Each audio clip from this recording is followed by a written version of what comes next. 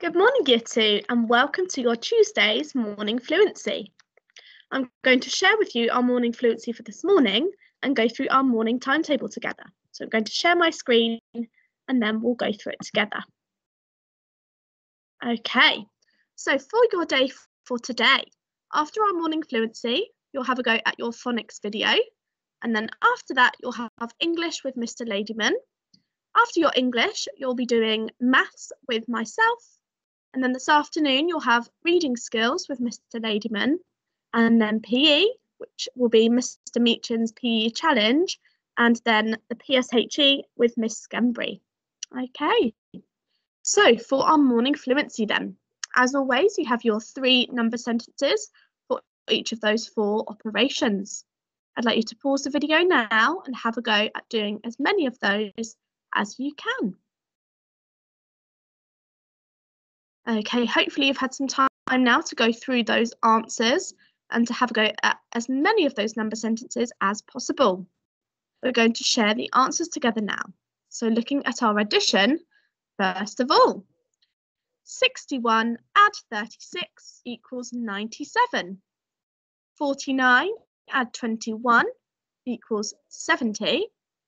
25 add 18 equals 43. Looking at our subtraction, 89 subtract 26 equals 63. 73 subtract 31 equals 42. And 20 subtract 11 equals 9. Multiplication, this first one was a difficult one.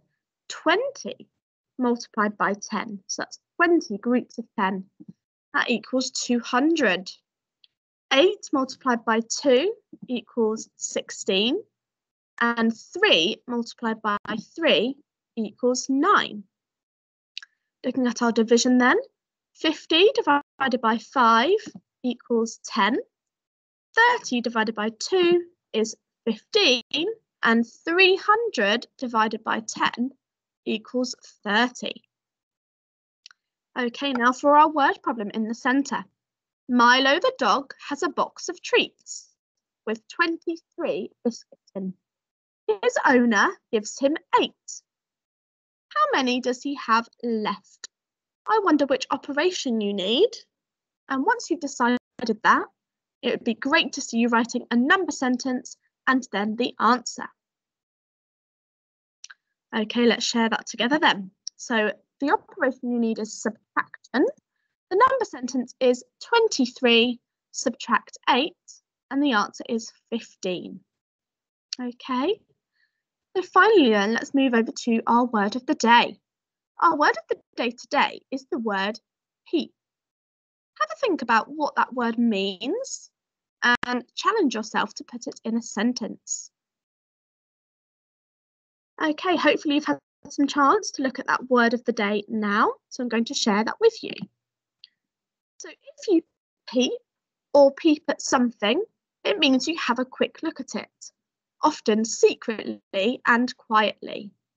So a sentence would be, Philip peeped through the window in the classroom door. Okay. But I hope you enjoyed our morning fluency this morning, Year 2, and I hope you continue to have a really lovely day. I'll see you a little later on for maths. Goodbye for now.